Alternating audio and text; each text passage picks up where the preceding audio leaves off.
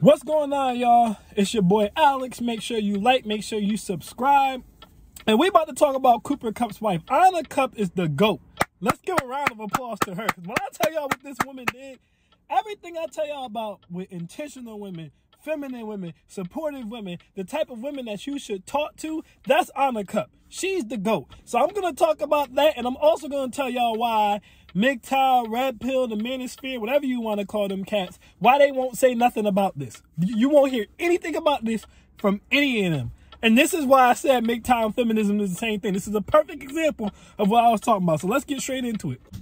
Cooper Kupp went to Eastern Washington, okay? Now, I know that we got a lot of females who watch this channel too. So for those of y'all who might not understand, or those of you who don't watch sports, this is not a powerhouse school. This is not even the Division I school. You're not supposed to be able to go to Eastern Washington and then even make the NFL, okay? So Cooper Kupp did something amazing by even making it pro.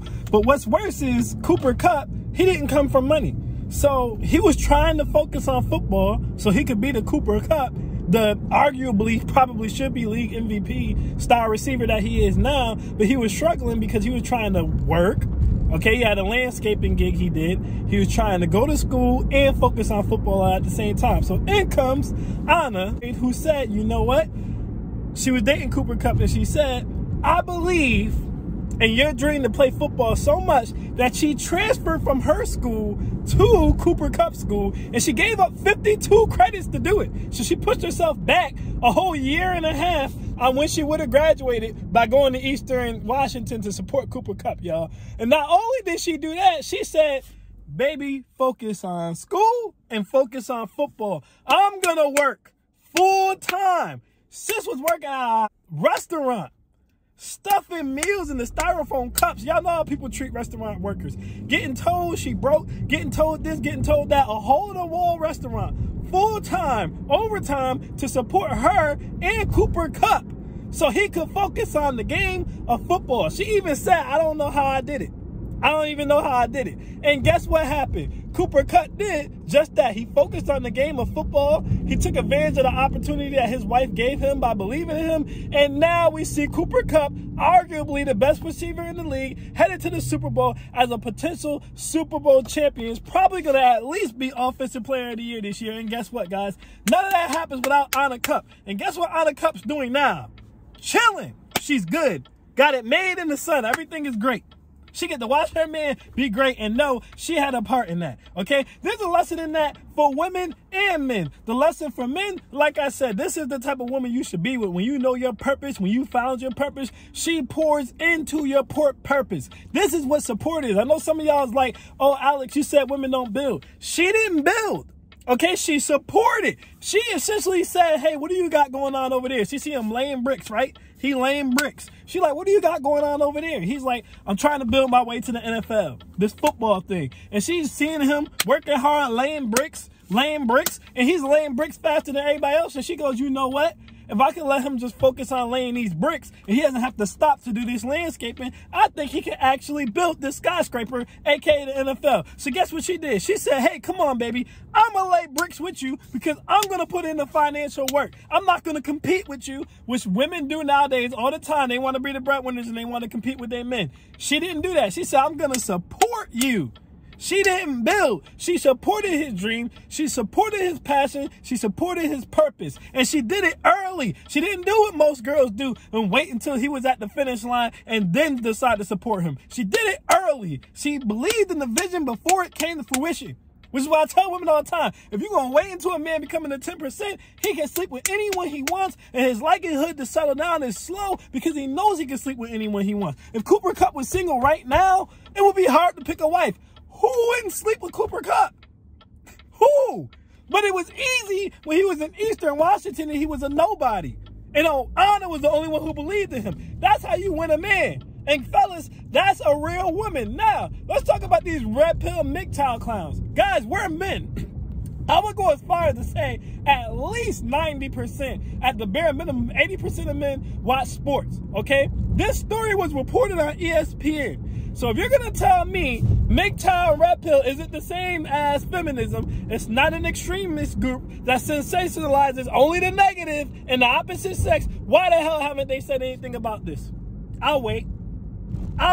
It's no way they didn't hear about this. It was on ESPN. I purposely waited a week to even mention this because I wanted to see if any red pill mgtow manosphere channels were going to say anything about this. And guess what? They didn't. But they'll go on Instagram and find a TikTok where a girl joking about sucking D for cash and say, look how these women are acting. They'll go on TikTok and see a girl joking about being a sugar baby. Oh, look how these girls are acting. They'll find anything negative and blow it up and tell you, these are women. This is why you should walk away. This is why you should be red pill. And that's why I don't respect the red pill. That's why I don't respect the manosphere. Off the top of my head, the only balanced person in the manosphere that I can even think of, just off the top of my head, is probably Abba and Preach and Angry Man. Just off the top of my head, those are the only two people in the manosphere who are balanced, who are extremist women haters. The rest of these dudes, they clowns, man. That's why when people come to my section and they say, welcome to the manosphere, you know, I'm happy you're in my sphere. Listen, I appreciate the support. I am not manosphere. I am not manosphere. I don't identify with manosphere. I think those dudes are losers. I think they're the exact same as feminists, who I also can't stand, fighting a fake-ass patriarchy in 2022. Women have the exact same rights as men. There should be no feminists in 2022. None. For what? For what?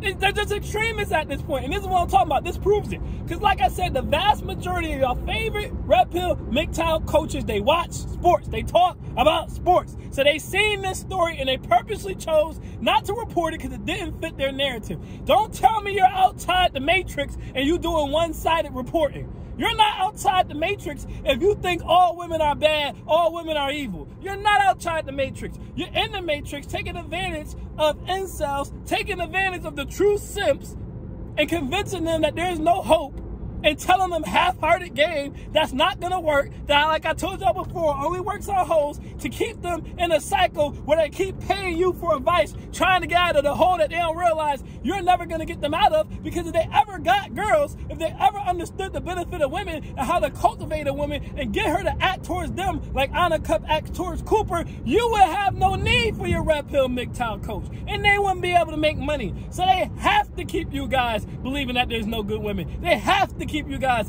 believing that all women are bad. Meanwhile, stuff is so cold out here with Honor Lex buying her Dodge Chargers, AMS driving people around the G-Wagons, mgtow coaches out here are seeking arraignments, paying college students tuition, but telling you if you take a girl on a date, you a simp. Don't put me in that. Don't put me in no mgtow red pill manosphere, okay? I had my podcast for 3 years before I even came to YouTube. I'm me.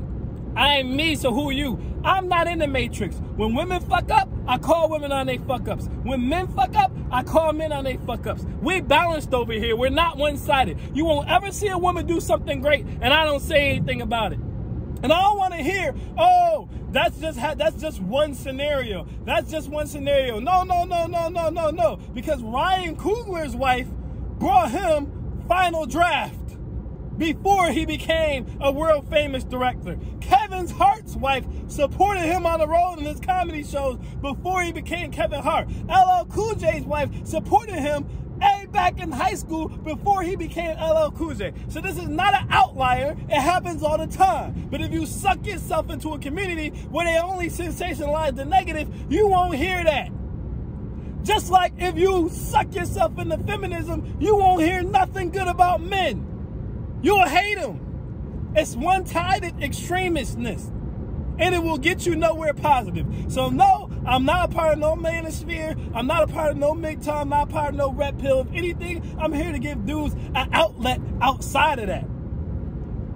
I'm here to give dudes true balance. It's not that everything that they say is wrong. Everything that anyone says isn't wrong. Everything that feminists say isn't wrong. But it's that they're not truly unbiased and they will not acknowledge the other side. And this proves it because I know for a fact they've seen this story. And they're not bringing it up because they don't want you guys to have hope. They don't want you guys to get in a relationship. They want y'all to stay lonely, stay desperate, stay by yourself so they can be your source of motivation, aka they can get your money. And I can't respect that. I can't respect that. So I don't want to be put in that bubble. I don't want to be put in that bubble. I'm just putting that out there just so that people know. But Anna Kupp is the GOAT. Give her all praises. Ladies, that's what you should be following. Ladies, that's how y'all should be getting down. That's how you do things. That's how you get paid off in the end. I'm Alex, and I'm out. Peace.